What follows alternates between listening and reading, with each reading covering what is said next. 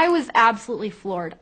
You just would never imagine in a million years that something could happen like this. Several months ago, Andrea Sachs got an alarming phone call. Her newborn baby had just tested positive for illegal drugs. Problem is, Andrea hasn't given birth in years. As much as I denied it, they just kept insisting that, yes, I was the mother of this child. There was nothing that I could say to get out of it.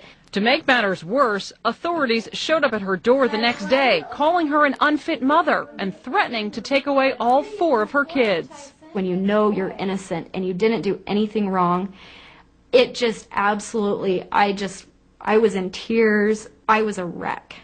Turns out, Andrea was the victim of medical ID theft. Someone had stolen her driver's license, walked into a hospital, and had a baby, leaving Andrea with a $10,000 bill and a fight to clear her name.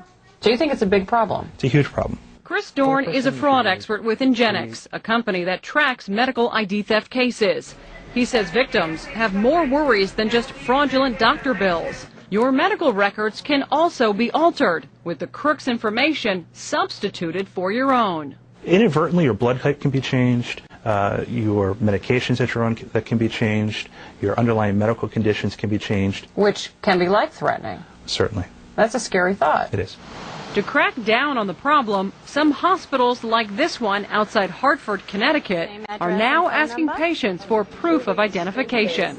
Could I have your driver's license or a photo ID and insurance card? Administrators say the policy went into effect after a rash of medical ID thefts, and it's working. About 2 to 3 times a week we have patients that come in, then when we ask them for the ID, they'll say it's in the car, go out to their car and don't return. Come here. Andrea Sachs says her fraud case wreaked havoc on her life. She had to take a DNA test to prove she wasn't the mother of the drug-addicted baby, and she fears the long-term damage that may have been done to her medical records. Am I going to have some emergency someday in my life and I'm going to show up at the hospital and they're going to give me the wrong blood type because they still have her blood type in my files? I just don't feel safe anymore.